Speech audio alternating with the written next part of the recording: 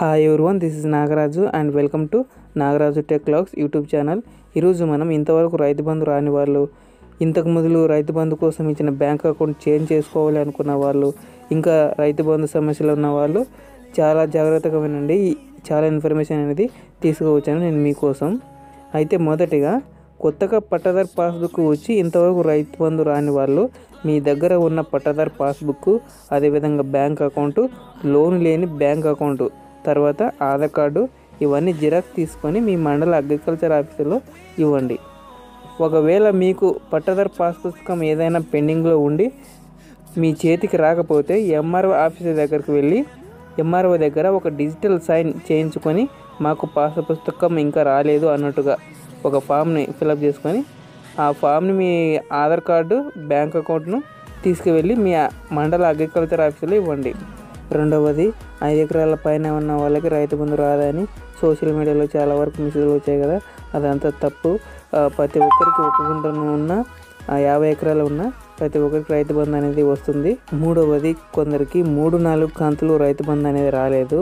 అటువంటి వాళ్ళు కొంచెం వెయిట్ చేయండి. రాష్ట్ర ప్రభుత్వం 14,000 కోట్లు అనేది మంజూరు చేసింది. త్వరలోనే ఇవి బ్యాంకులోకి ఇంప్లిమెంట్ అవుతాయి. తర్వాత అందరికీ అనేది వస్తాయి. తర్వాత నాలుగవది, మీరు ఇంతకుముందు రైతు బంధు కోసం ఇచ్చిన బ్యాంక్ అకౌంట్ లోన్స్ ఉండి ఏదైనా ప్రాబ్లం ఉంటే అకౌంట్ కూడా చేంజ్ చేసుకునే అవకాశం అగ్రికల్చర్ డిపార్ట్మెంట్ వారు కల్పించారు. చేంజ్ చేసుకోండి. ముఖ్యంగా ఇప్పుడు కొత్తగా అప్లై చేసుకునే వాళ్ళు బ్యాంక్ అకౌంట్లో లోన్స్ లేకుండా ఆధార్ కార్డు లింక్ అయ్యి వర్కింగ్లో ఉన్న బ్యాంక్ అకౌంట్ మాత్రమే ఇవ్వండి. లేకపోతే తర్వాత ప్రాబ్లమ్స్ ఫేస్ చేయాల్సి వస్తుంది. ఇది కూడా చాలా గుర్తుంచి పెట్టుకోండి. అయితే దీనికి లాస్ట్ డేట్ ఇక 3 రోజులే ఉంది. జూన్ 13th వరకు తొందరగా అప్లై చేసుకోండి. తర్వాత నిన్న జరిగిన యోయో టీవీ ఇంటర్వ్యూలో రైతు బంధు చైర్మన్ ఎమ్మెల్సీ పల్లా రాజేశ్వర రెడ్డి గారు ఈ రైతు బంధు గురించి పూర్తిగా చాలా వరకు చెప్పారు. నేను డిస్క్రిప్షన్ లింక్ ఇస్తాను, అక్కడ నుంచి ఆ వీడియో పూర్తి వీడియో చూడండి. అయితే ఇది 45 సెకండ్ల నుండి రైతు బంధు మ్యాటర్ అనేది మొదలవుతుంది. అక్కడ నుంచి చూసినా ప్రాబ్లం లేదు. ఈ సంవత్సరం కూడా మొత్తం కూడా వాళ్ళకి ఎన్ని ఎకరాలు ఉన్నా 100కి 100% ఖచ్చితంగా ఇవ్వాలని చెప్పి ముఖ్యమంత్రి.